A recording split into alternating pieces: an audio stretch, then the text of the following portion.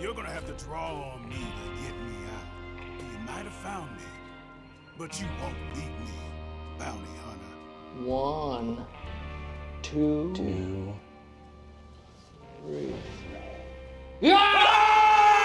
I'm back again doing another video no one asked for, but yet again with the lockdowns and isolations going on, you may have more spare time than you normally would.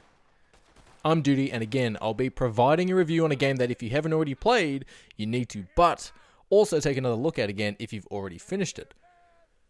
I'm taking a look at one of the biggest games of 2018, Red Dead Redemption 2. You know, you're a lot less ugly from that other angle, Arthur. Come on.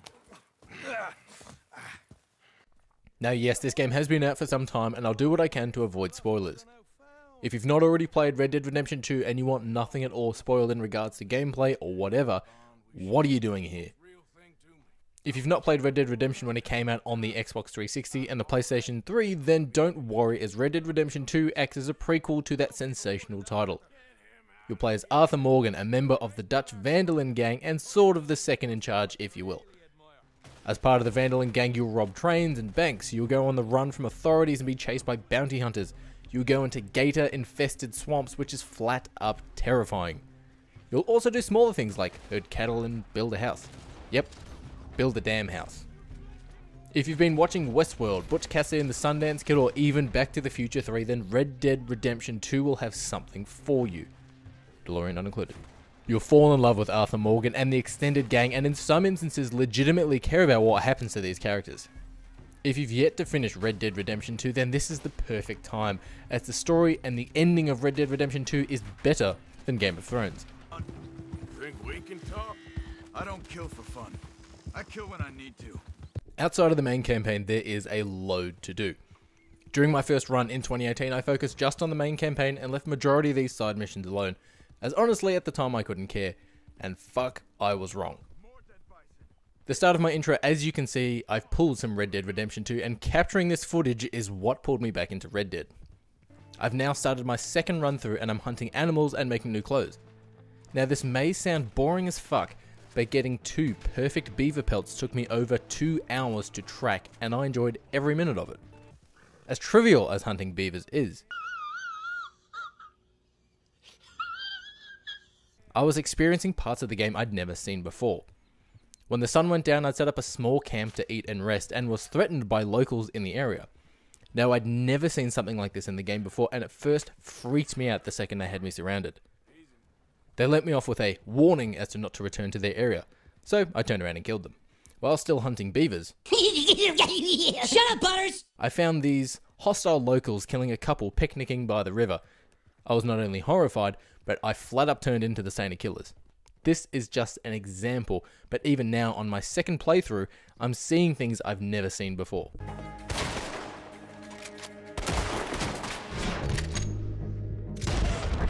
For those of you who haven't played Red Dead 2, when it starts in the story mode, it'll teach you how to hunt animals, how to cook, how to survive, equip clothing for certain environments, but most importantly, how to shoot. Returning to Red Dead Redemption 2, I actually had to remember how to shoot, as it isn't as simple as aim and shoot. You'll still need to aim, but after firing a round, you'll need to pull the right trigger, which is normally the button to fire your weapon, again to pull the hammer back on your revolver. Multiple times I'd forgotten this mechanic and gotten fucked up. But again, fuck me, the combat and shootouts in Red Dead are epic. Going into a showdown takes a bit more timing to learn, but once you master it, you'll feel like Clint Eastwood in no time. On top of that, you'll also have Deadeye, which is a slow-mo mode which will let you take your time to lining up headshots or perform a heap of shots on one target. A little bit like McCree's ultimate from Overwatch. It's high noon.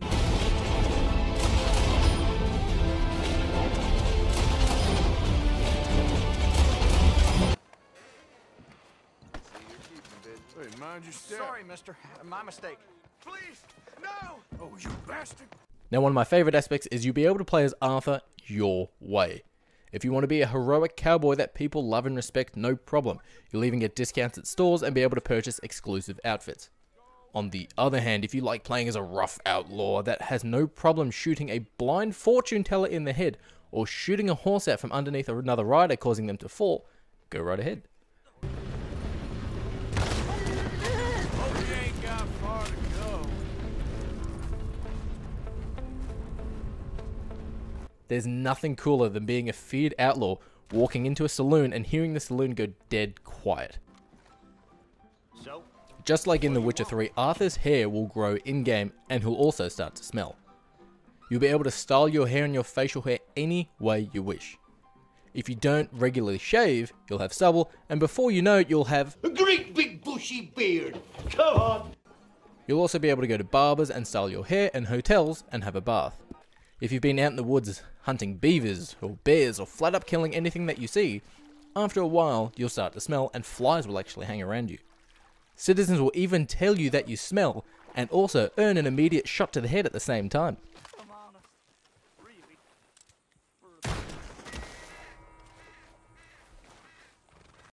In Red Dead Redemption 2 you play as Arthur Morgan, but you play him your way.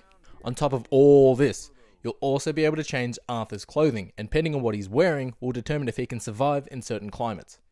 Head into the mountains with only a vest and a shirt on, sure you'll still look like a badass, but Arthur's health will start to drop.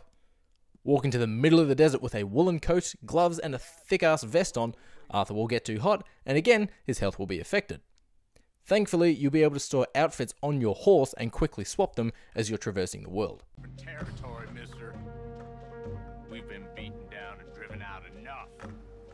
Come away peacefully and you can live, Mr. Wop.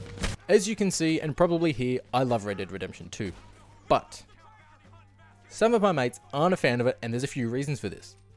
The intro to Red Dead 2 is pretty slow and will take you a couple of hours, if not more, to leave the starting area and finally set out to a town to customize Arthur Morgan and play your way. Another mate pointed out that Red Dead Redemption 2 is very cinematic and less of a video game, and I completely understand this. Cinematic moments in games are fantastic, like the badass moments we've had in Tomb Raider and Gears of War and the most recent Resident Evil 3 that we got a couple weeks ago. But Red Dead has these moments so frequently, it feels like you're watching a show and not playing a game. Also, Red Dead is very much a survival game.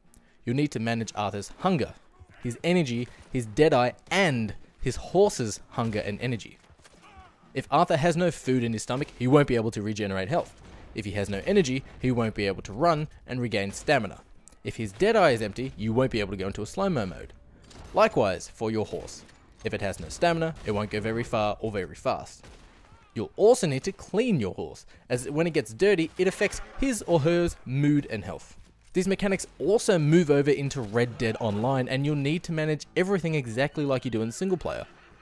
It'd be like having to put fuel in your car and service it every couple of hours in Grand Theft Auto. You're gonna have to keep it under 60 miles an hour for a while. You gotta come in and you gotta get the oil changed every 1,000 miles. How much money is this gonna cost me? I don't understand you. Nice horse you got there. I paid top dollar for this beauty. Fast as a bullet. Want to see how yours compares? How about a race to Awangilla?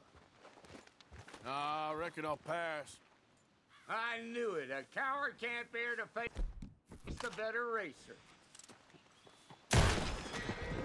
If you've got a copy of Red Dead Redemption 2 sitting on your shelf and you're looking for something to play whilst your mates are offline, or just flat up looking for something to do during national lockups that are going on, Red Dead Redemption 2 is a game that will keep your attention for not only weeks, but months at a time. It can be a little slow or tedious for some at the start of the game, and I completely understand that gamers aren't a fan of it. If from watching this you're thinking about trying it again, stick with it and sink yourself into the world. And I promise, by the time you finish it, you'll be right as rain. If you have finished it once, go back and do a second run and play as an outlaw rather than a heroic character, or vice versa, and see the different endings. Go and hunt all the legendary weapons, go hunting for treasure in caves, steal more, save more, do more. Red Dead Redemption 2 released in 2018 and is available on the PC, the Xbox One and the PlayStation 4. I hope you've enjoyed the video, and remember, don't be like Arthur Morgan. Stay away from people that are coughing. This feeling deep inside.